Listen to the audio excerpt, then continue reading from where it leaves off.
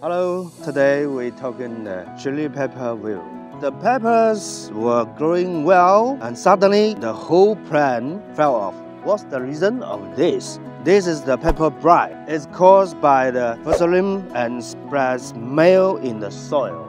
Even watering won't help, it has to be purged our whole plant. So what should we do to combat it? Fusarium is difficult to kill. By seeding that have been sterilized and are free from disease. Spray at planting time with a mixture of fusarium, verticillium, and azoxystrobin. Surrounding plants are sprayed with permethazole in water for control.